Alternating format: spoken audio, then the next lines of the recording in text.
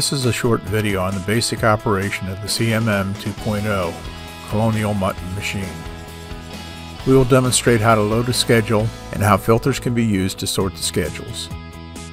We will also see how to manually enter production units through MDI, manual data input, and how to make custom grid patterns.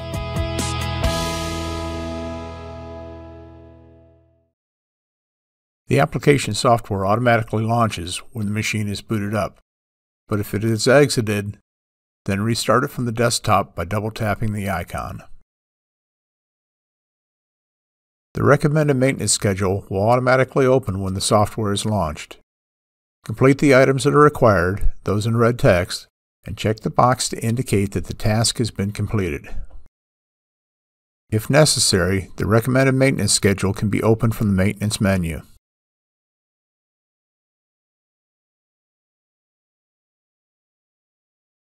Press Schedule Select to choose the schedule or schedules to be run. While it's not necessary here, as there is only one schedule, filtering options can be used to minimize what schedules are shown.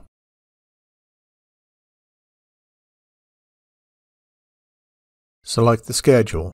Its content is shown, and there is the ability to choose the starting and ending units. Press Start to load the schedule.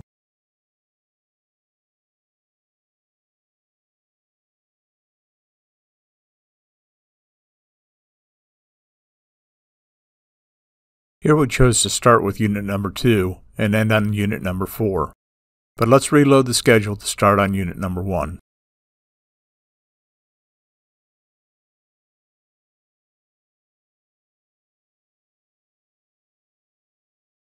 Notice, the machine is in an e-stop condition. Twist and pull the e-stop out to reset.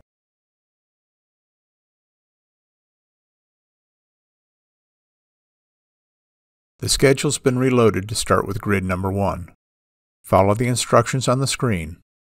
Load 2 bars and press the saw foot switch to cut them.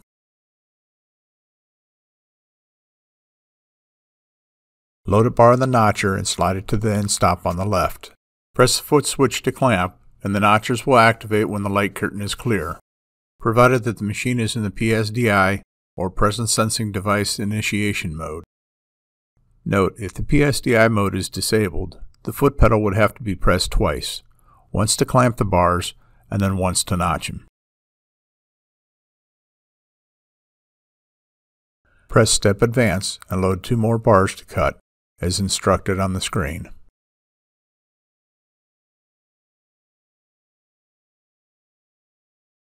Press the saw foot switch to cut them, then put them in the notchers to get punched.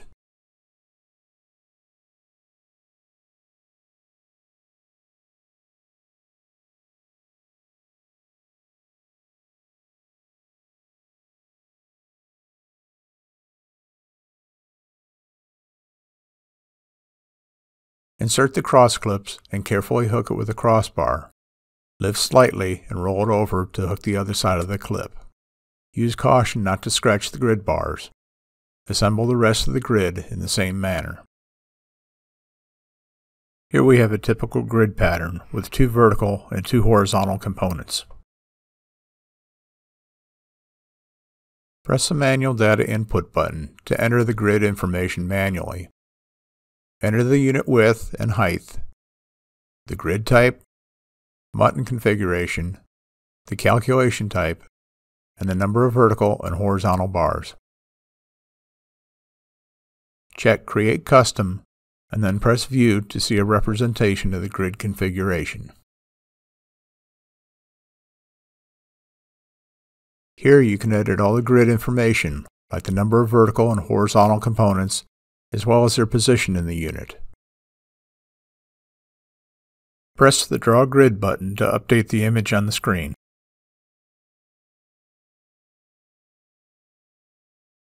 Press OK when finished, and Step Advance. Before continuing, let's review some of the information on this screen. The IG unit setup shows the unit width and height, which is the glass size of the actual IG unit. The width and height adjust are only used when there's a difference in the IG unit width or height. such as in a single hung window where the vent unit is smaller widthwise than the fixed unit. The Muntin information area allows for different types of grids, Colonial or contour options. The Muntin configuration provides the option to define the grid pattern as bars or components versus panes. The calculation type has an option for on-centerline or equal light computation, which is further explained in the instruction manual, along with all the other options here under the manual data input section. The number of verticals and horizontals are entered based upon the Muntin configuration as components or panes. Create Customs just demonstrated how grid patterns can be modified from their default spacing calculations. And the parameters to the right show values that are used to calculate the component length and notch locations. These values may need change based upon the punch tooling that is installed.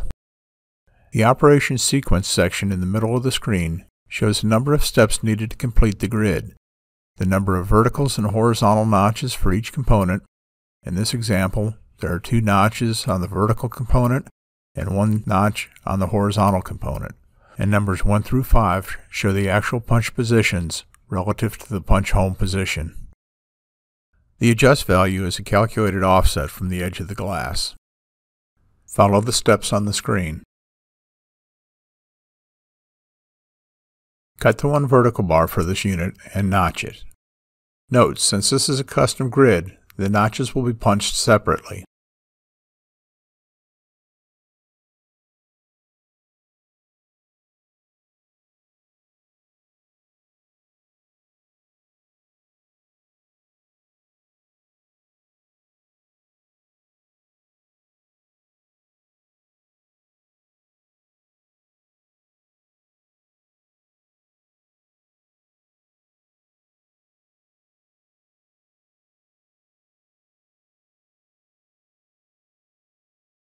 Cut and notch the horizontal bars and assemble.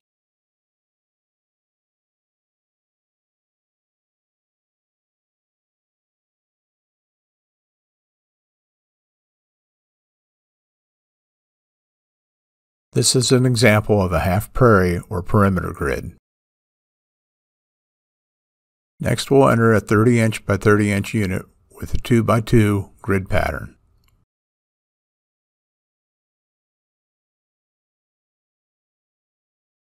Press Draw Grid and custom enter the grid locations for a prairie or perimeter grid.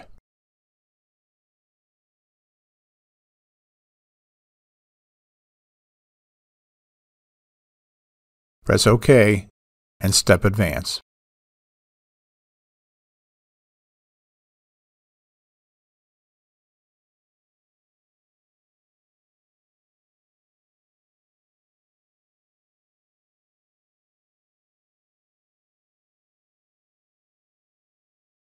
Punch the first punch on the first 2 bars. Step Advance, and then punch the second notch on the first 2 bars. Repeat this for the other 2 bars. Again, these are punched separately because they're a custom grid.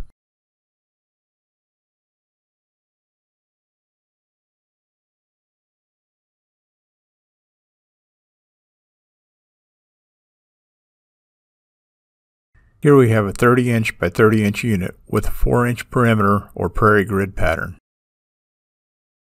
Next, we'll do a 96-inch by 30-inch with 6 vertical and 2 horizontal bars.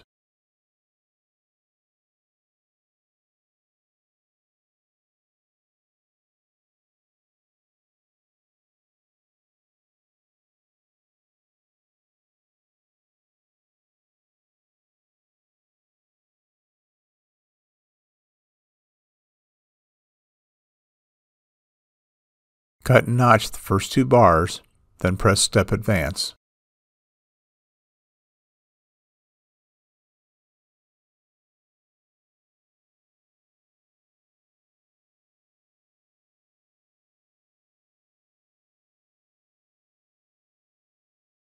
Cut and notch the second 2 bars. These require 6 notches, but because there's only 5 punches, it'll position and punch the first 5 notches on both bars, and then punch the 6th notch on each bar after pressing Step Advance.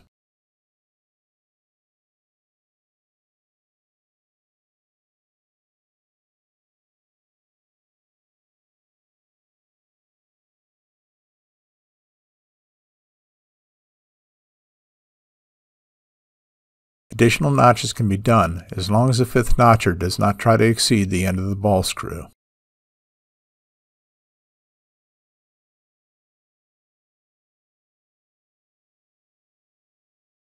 As a safety feature, the saw cover cannot be opened unless the machine is e-stopped. That's because there's a safety interlock to prevent it from being opened when there's power to the motor. Here's the clamping assembly and a carbide tip saw blade. Also, custom fixtures can be made to hold parts.